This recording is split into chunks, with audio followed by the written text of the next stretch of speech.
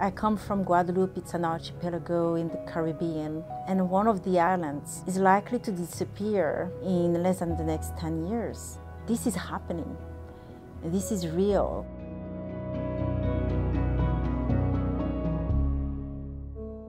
Climate justice is about people.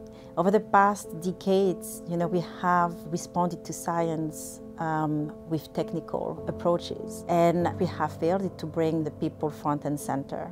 Those who have contributed the least to the problem, the vulnerable communities, the least developed countries, small islands, are suffering the most.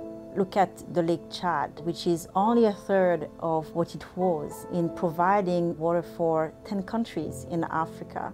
It creates conflicts, and those conflicts can be taken advantage by other political interests. On the other hand, the wealthiest countries who build their economies from extractivism, especially with the use of fossil fuel, have really made their wealth on the back of those vulnerable communities. Unfortunately, the financial resources that developed countries committed to mobilize since 2009 has not reached the level that they committed to, 100 billion, which was already very small in comparison to the actual needs. And only 2% of the climate finance goes to small islands, only 14% goes to least developed countries.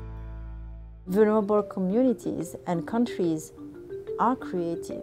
They're coming with ideas on how we can reform the financial system, which has been designed from a very colonialized lens. And we need to make sure that those vulnerable communities, those vulnerable countries have representatives sitting at the table when the reform of those colonized processes are being questioned, are being discussed. Where there's even more innovation is on the use of their ancestral knowledge. The guardians of the forest, those who have done the best job in preserving the forest that we still have been indigenous people, have been those on the front lines. The Open Society approach to the issue of climate change is really centered around the notion of climate justice. We will double down on helping vulnerable communities to adapt to climate change, empowering locally led efforts, and to also tackle the non-economic and economic losses and damages due to climate change. Governments alone will not be able to tackle these issues. We need to bring citizens at the center. We need all hands on deck.